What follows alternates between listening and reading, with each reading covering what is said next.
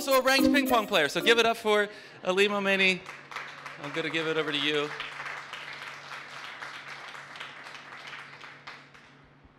That's it. Thank you. It's a pleasure to be here, everyone. I'm going to sit here, but when I play videos, I will remove myself so that people on this side see it also. So if it's not working, let me know. I'm delighted to be here. Like Nate said, I have a fairly complex upbringing and academic history and work history. So I'll give you a 30-second intro about my work and affiliations now, and then I'll spend the rest of the morning talking about something totally different. So ask me about everything else afterwards. I work at Carnegie Mellon, and I started a lab there called ArtFab. The focus of that lab is to make complicated creative workflows accessible to non-technical people and children. So imagine the act of storytelling, animation, virtual reality, complicated creative things. And I also work with my partner, Aparna Wilder, who's over there in the back, on a startup called IRL Labs that's trying to bring these kinds of authoring tools for kids into the classroom. So please ask me about that also. I will spend the rest of the morning talking about my curiosity about sound. Sound has actually been the medium that helped me bridge my initial investment in technology and science, and all that stuff is really a euphemism for saying I had a Middle Eastern mother who wanted me to be a doctor. So in high school, college, I was deep in the whole pre-med thing and taking lots of science classes and all that, and sound turned out to be this very technical, intangible, abstract thing that allowed me to talk about my passions about creative things and the humanities and all of that, still with the knowledge of math and physics and all the things that my mother valued. I'm 42 now, so my mother cares less about how I spend my time, but it still is a part of this trajectory that seems to keep coming back. And as I go through the presentation today, I'm going to speak a lot about insects. I'll speak about the relationship that insects have with one another and with us through sound. And I'll end up somewhere that is a part of my work today that again has to do with sound. But these are not the typical kinds of sounds that we hear. Many of them are not in the audible human hearing range. And this is not an ideal sound listening environment. So this will be a lecture about sound without a lot of sound for you to hear. But I think that you'll take away what is the inspiration for me, which is sound is so special. Among our senses, sound is so uniquely pervasive and special. And I'll just give you a couple of metrics so that we know, so we kind of level the playing ground. So you go to the movie theater, you're watching the screen, the images are going by, usually around 24 frames per second in America, 30 frames per second in Europe, 60 frames per second if it's the Lord of the Rings. But you know, a few images per second.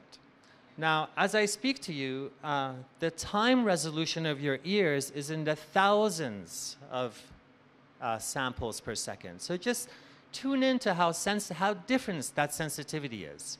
We kind of have time travel capabilities in our ears, you could say, the resolution of time hearing that we have.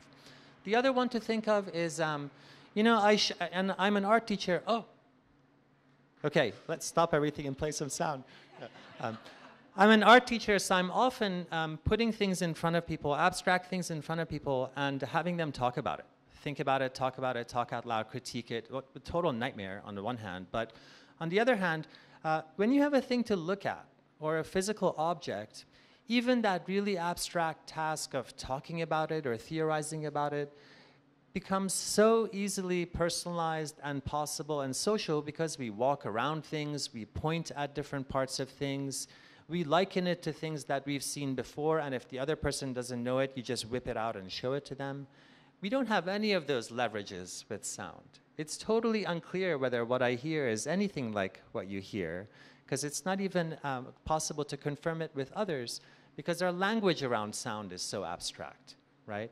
If you think of things like consonant or dissonant or harmonious or happy or sad, it's pretty clear that these are very, very culturally biased words to describe sad or happy. Whereas the color red, you know, there's a peak in our cognitive perception system around the wavelength of the color red, and everybody pretty much has it, right? So I'm tuned into sound because I think it allows us, and it turns out insects, communicate in ways that I find so poetic. So the process today is going to be, I'm going to show you three pieces, three art pieces that I made that are about sound and about insects. And each of them is motivated not only by the curiosity of how it is that this sound communication works, but also some sense of discovery, some kind of incredible discovery. And let's start with this one. So there's nothing to look at. In 2006, this lab in Glasgow, Gabriella Gibson and Ian Russell, they made this incredible discovery about mosquitoes.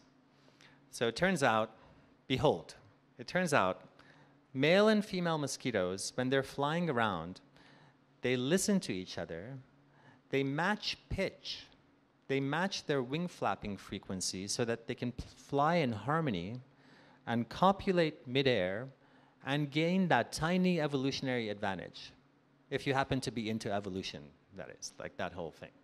So there's this like deep musical sensitivity that actually has to do with perceived pitch, like ooh, as we perceive it. So we kind of link up there in our perception. And they happen to do it totally repeatedly. And this wonderful article with Gabriella Gibson actually described a methodology for how you can test this. So I'll describe it to you, and then I'll show you a video. So the way that you would test it is you would get a mosquito. You put the mosquito to sleep, which means you put it in an empty test tube and you submerge it in ice water, and they become cold and sleepy. So if you have a lot of mosquitoes around, open some windows, it makes them sleepy. After it's asleep, you turn it over, usually on like a cool pack or a bed of ice or something cold, so they stay asleep. And then quickly, you get a piece of wire, you get a small piece of beeswax, you put the beeswax at the end of the wire, you melt the beeswax, you spread the mosquito's wings, and you place the wire and the beeswax right in between the mosquito's back, and then you wait a few seconds for the beeswax to solidify, and then you have a tethered mosquito. You have a tethered mosquito that's alive. It wakes up as soon as it warms up, and beeswax turns out to be the ultimate hypoallergic material. They don't mind having it on them at all. And what's beautiful is that that wire conducts sound.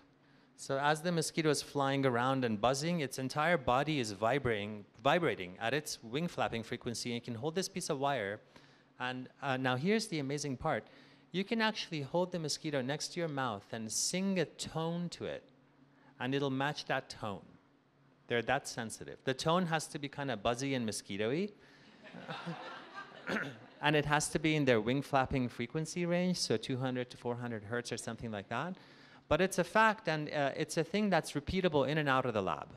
So a bit of context, a lot of the pieces that I've done in the art world have started this way, with some kind of inspiration in science. And when you do this kind of thing, you have to get close to the scientists. So I was lucky to be at the University of Minnesota at this time, in the state of Minnesota, where the state bird is the mosquito.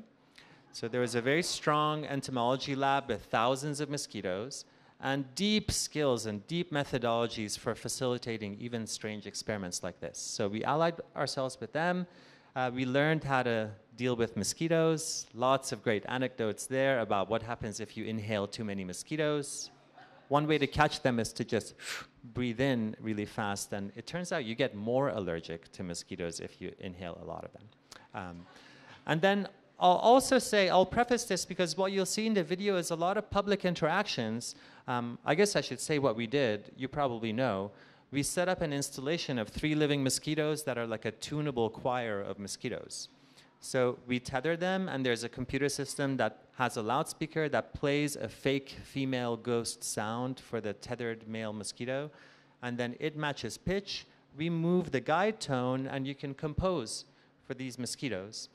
And what you end up getting is a kind of music that has a lot of glissandi in it, right? A lot of ooh, because they're like all continuous changes, which turns out to be a lot like the music of Drupad. And Drupad is this 2,000-year-old Indian tradition of song, often sung by brothers, because they have very similar voices. and often done in this style of shadowing pitches. So one person's singing and the other one's playing. So let me play a little video so you have a visual sense of what this looked like.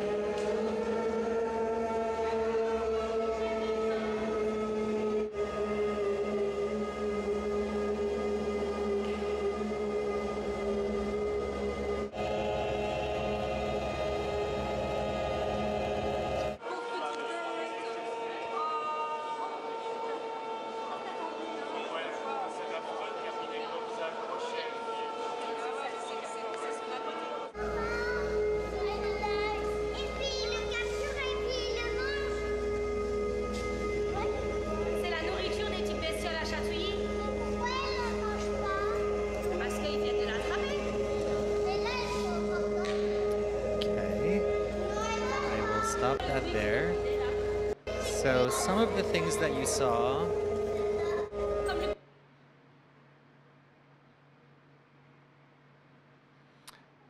So there are a few things.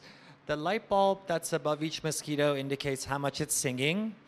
And then we tried to leverage some of the basic inviting signs that you might use in an interactive installation to get people to interact with this thing. So it's laid at around 40 centimeters off the ground, which requires effort from people. So you have to actually like get low and get close to it and have that moment of discovery. And then we also leverage some other technical facts about mosquitoes, like the way that mosquitoes tend to find us is through our CO2 waste all around us. So the whole action of breathing on the mosquitoes tends to trigger them to sing. And then lots of other things, like you realize that mosquitoes need to have rest and they need to have moisture. So there is a mechanical mechanism that gently lowers the mosquitoes every few minutes so that they can put their legs on the ground. It also shows the viewers that this thing is alive and it needs rest and it moves on its own sometimes, so be careful in the way that you interact with it.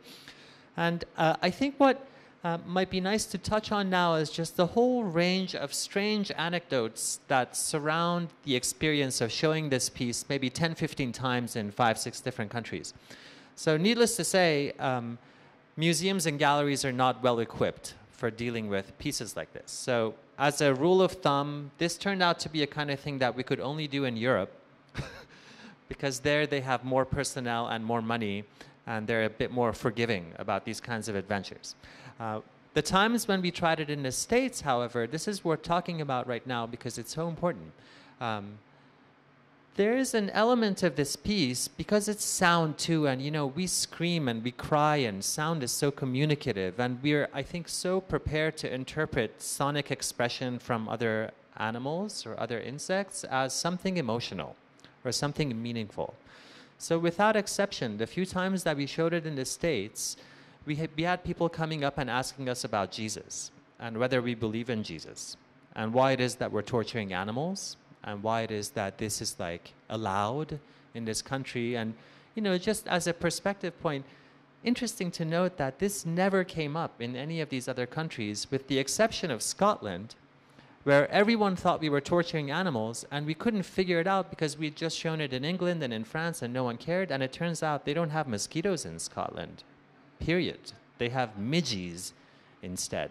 So these pieces that I show you, they've all turned out to also, in addition to this kind of Marvel circus of miniature miracle of life meets science meets media meets sound, they've also turned out to be these strange experimental social occasions where we expose our biases, where we basically tell people what we think of the world from what we impose onto this little creature that is, you know, quote unquote, doing its thing. Now, that's a quote that we got from Gabriela Gibson. At some point, Gabriela Gibson, the author of the article, the initial founder of this phenomenon. So at some point it occurred to us, I think it was in Scotland, we need to have an answer for people that liken this to animal torture. Because sure enough, this device looks like a cyborg mosquito, and sure enough, it looks like it can't go anywhere.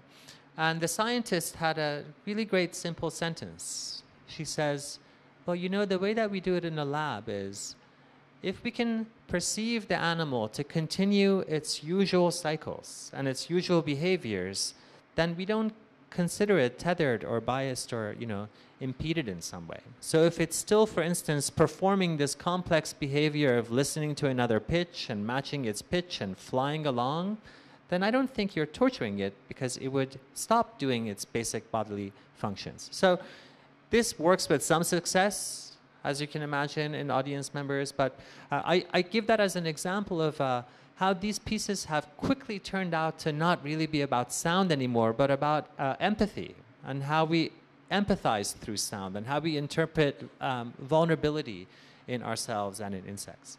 I'll give another example, too, of an anecdote that I think is very telling. So as a recovering contemporary artist, I'm proud to admit that I've rarely made any pieces that sell. Like, people don't exactly come up and ask you how much this costs. But oddly, this is one of the only pieces that I have sold. Someone actually bought this piece, and I think the story here is worth telling.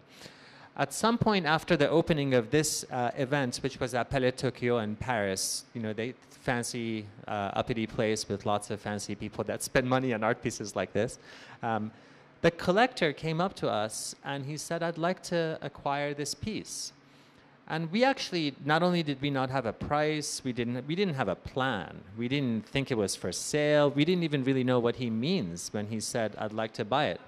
So I just asked, I said, would you like to buy a video of it? Or would you like a few thousand mosquitoes? Like, there are many options. We can rebrand it for you. And he says, no, I want to buy the whole thing because I'm in love myself right now. And then in comes this person, 30 years his junior, that he's in love with. And they actually proceeded to buy the piece without even knowing what is involved. And I'll tell you a little bit about what was involved. This museum invested God knows how many human hours in training museum attendants to perform that complicated task that I described of putting the mosquito to sleep, tethering it, waking it up, making sure it can fly. They did that for 6 months with thousands of mosquitoes from the Pasteur Institute. So the collector, he's a business-minded person. He was a real estate guy. He came to the back and he saw the line of trainees and the carcasses of mosquitoes. And he just looked at me and he said, we're not going to be showing this anywhere else, are we? And my collaborator and I, Robin Meyer, we just looked at him and we smiled. And he said, very well, will you crate it? Like, put it in a box so I can take it home? So we created it and he purchased it. So again, the power of sound and communication to, in this case, actually instill this kind of value that translated to money value for a collector who mostly has gaudy portraits. We went to his house. It's all crazy. It's full of gaudy portraits. And now this is sitting in his basement. And henceforth, whenever we've shown this piece, it's kind of like the art world. We actually write to him a formal letter. We ask his permission to borrow the piece. He gladly sends it to us. He sends us this crate. We find a new laboratory, make some new mosquito friends, train a new army of mosquito attendees, and then show the piece again. Let's move on from this one at this point.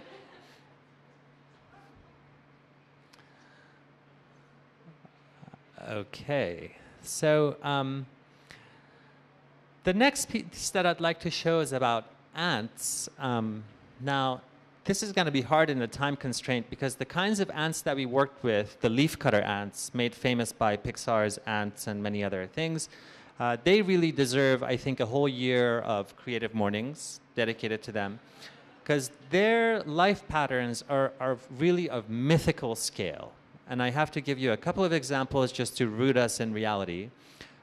They're one of the few superorganisms. I didn't make that up, that's a thing. Superorganisms on our planet.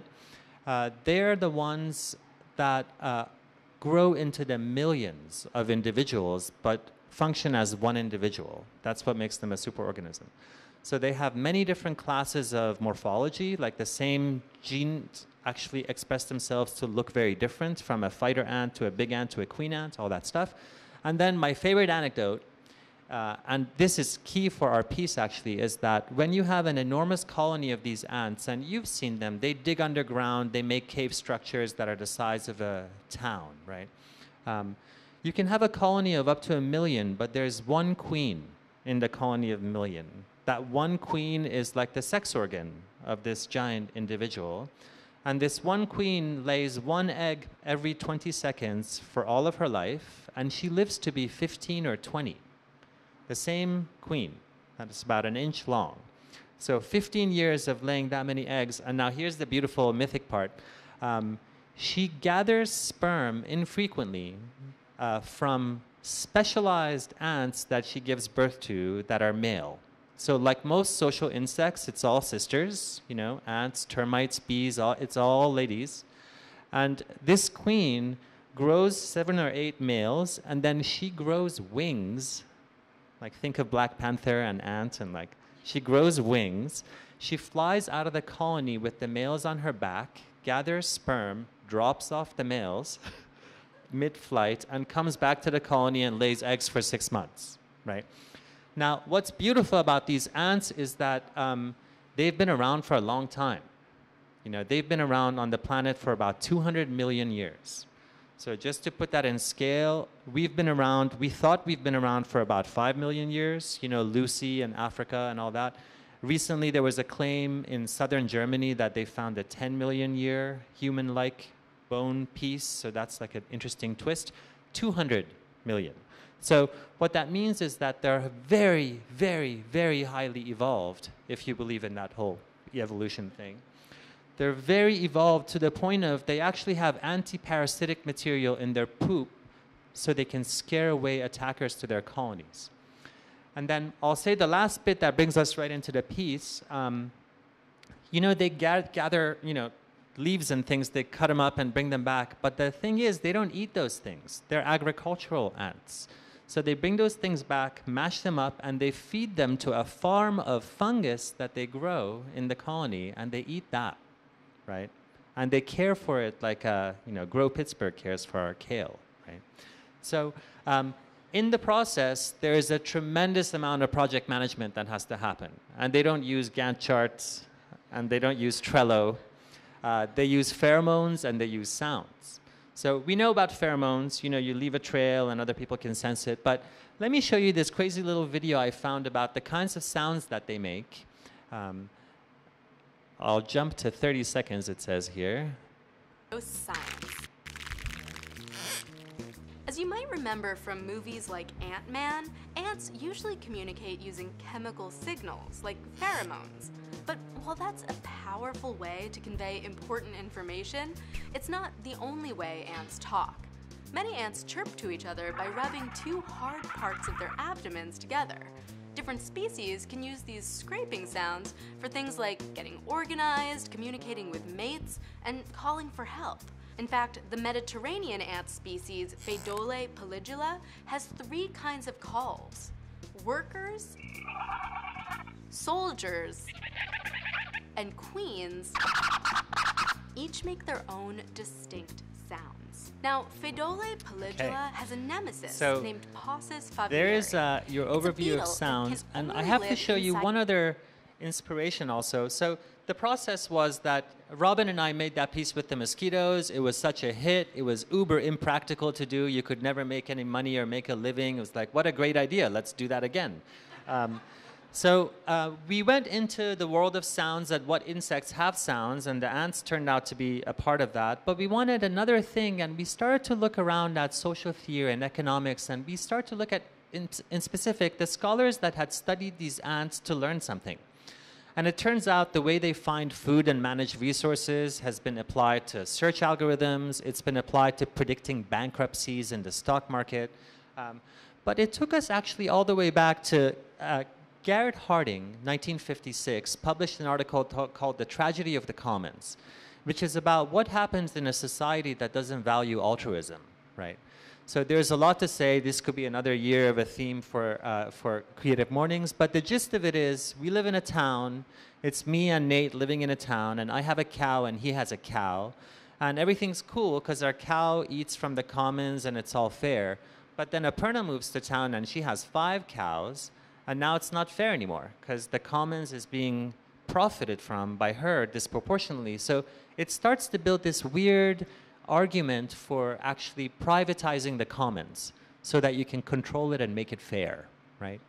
So starting with that, we decided to resort to the absolute most altruistic creature on the planet, something that's a part of a superorganism, to see if you can set up a thought problem for it to solve hard tasks. So we learned from the laboratory and set up a thing that mimics their underground living situation, which is many different functionally specific spaces interconnected with tubes. And then we also set up an open foraging area that models the forest. So that's where like things go wild. And then you hear the sounds of mosquitoes chewing in the background. There are microphones throughout the stage so that we're also picking up all those sounds. And then the gist of our piece is that we propose to them options that they have to choose from, pairwise. So they have to choose from a pile of leaves that don't quite smell right because they have eucalyptus on them, or rose petals that look great but have no nutrition. And what you see is that very quickly these colonies optimize, as we've learned because we try to use their algorithms for search, optimize and find a solution. And throughout the piece, you see signs of altruism everywhere, like ants martyring themselves so that other ants don't, through some danger or some crack or some other place where you might get stuck.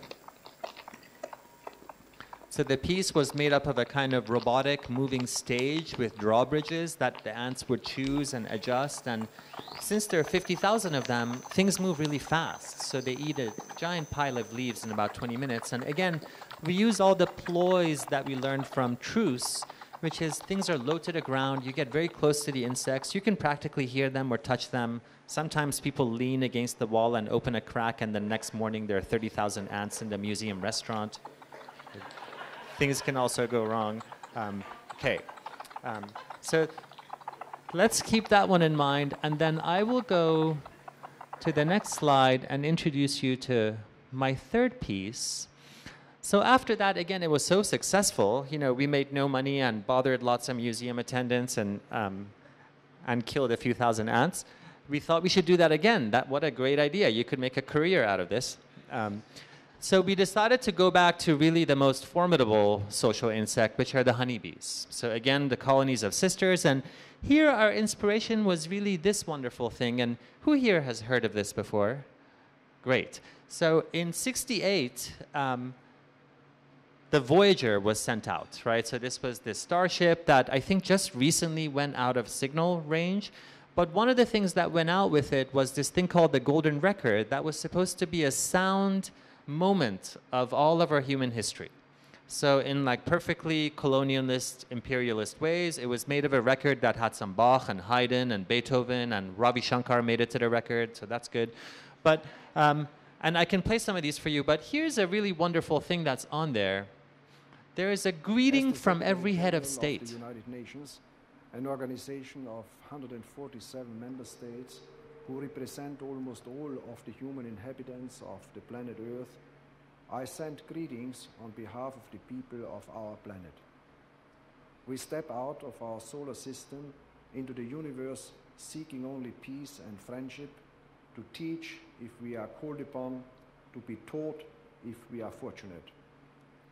So what's really incredible is that this really happened. There's a recording from the president of Burkina Faso making this awkward recording that says, I am the president of Burkina Faso. We are a small keychain-shaped country in the Horn of Africa. But you probably know that already, he says in the record.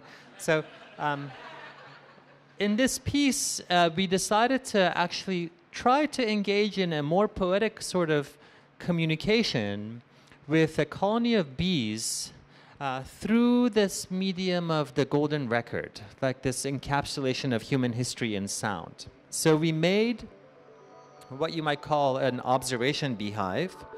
So it's like an open beehive that goes from the outside to the inside. And then the beehive was totally geared out with sound technology. So there are loudspeakers inside the hive and microphones inside the hive. And Robin and I took the golden record and all of its compositions and recomposed it in bee-like sounds. As you hear, this is a Bach cantata right here being played back. And we also played these greetings of the heads of state for them. And, you know, a question comes up like, what, did anything happen? Did they do anything because of the record? And no, they didn't do anything because of the record. They're bees. They're not listening to sounds that way, but the people that visited the gallery certainly did something because of the record.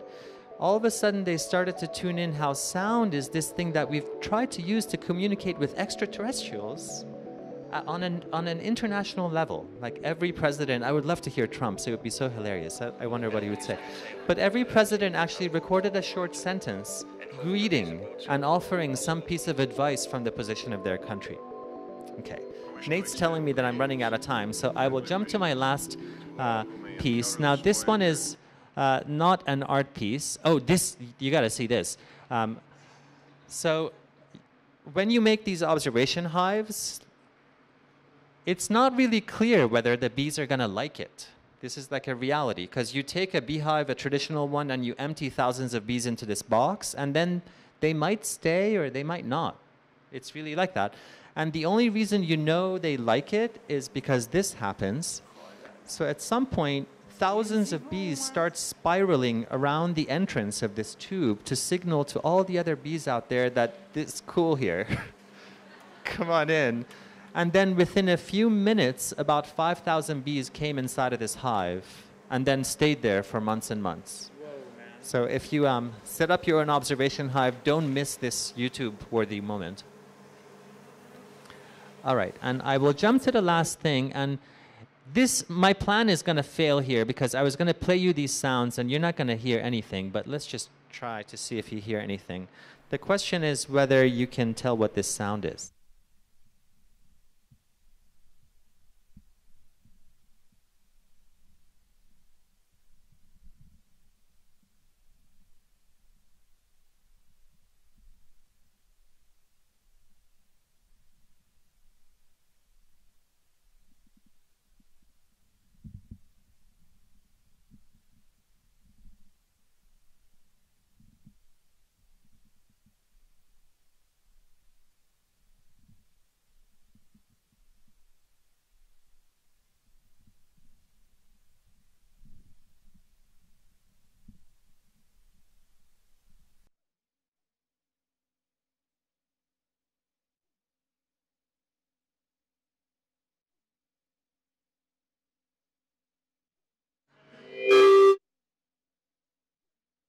Speaking of sound, okay, here, I'm back.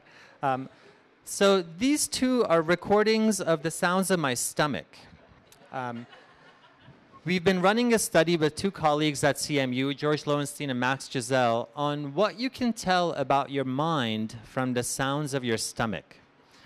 The recording on the left is the sounds of my stomach when I'm just sitting there, and the recording on the right is the sounds when I'm looking at some really disgusting videos that we found on YouTube.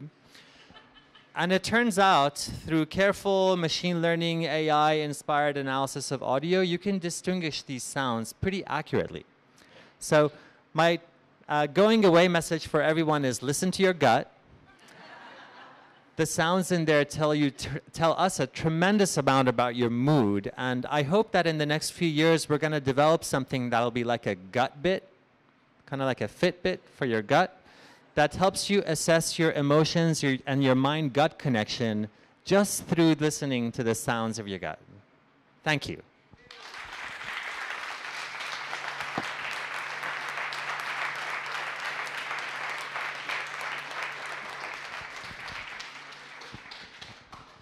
Thank you, Ali. And I promised that we would be out of here by 10 because they have something else coming, but that gives us time for 2 questions, 3 if they're fast. So we'll just turn it right back over to you for 2 to 3 quick questions. Speak up really loudly. I have a question. Yes? So if you had a gut fit, I just want to ask you more about it.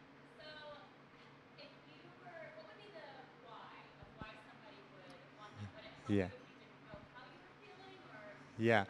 So the motivations from research that's already there in biofeedback, basically about how we tend to be capable of controlling various functions in our body if we have feedback about it. And there's research that shows people can do that for their heart rate, for their blood pressure, for their breathing rate, as long as it's visualized for you or made sensible to you through some other sense. So the hope is that if we're able to somehow make you aware of your gut activity through visualizing the sound or resonifying the sound, you would gain control over it.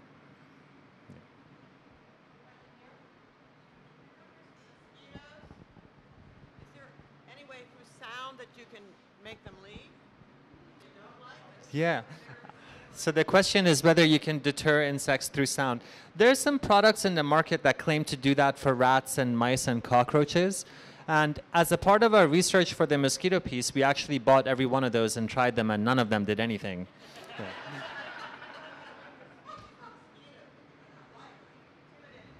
Mosquitoes tend to have very, very limited hearing capacity. It's actually just within that wing flapping range. So their sensitivities are more to CO2, which they see, and heat they're very, very sensitive to. So if you want to deter them, I think temperature and gases are probably a better way. These are quick ones. We can have more, yeah.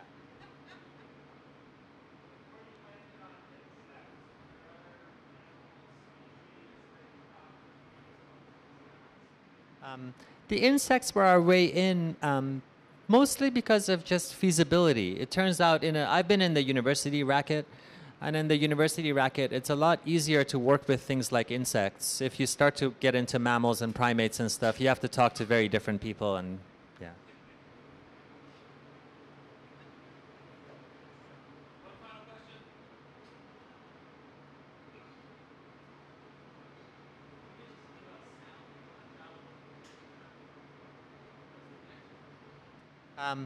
If you think of, so here's a thing. We were looking at who at CMU has fast frame rate cameras recently because we wanted to have extreme slow-mo. And we actually found a lab that on campus that has a camera that shoots at 150,000 frames per second, right? So just imagine that in your mind. What would it mean to have 150,000 frames per each second? And to me, that almost seems like a kind of time travel, because you're able to go into the nuance of time and change in a way that's so beyond our actual sensing capacities. And what I'm suggesting here, it's obviously not like the theme of the next Back to the Future movie, but what I'm suggesting is that our time sensitivity in hearing is almost like a kind of superpower time travel, because it's at 44, 80, 90,000 samples per second, which is so different than touch or smell or sight.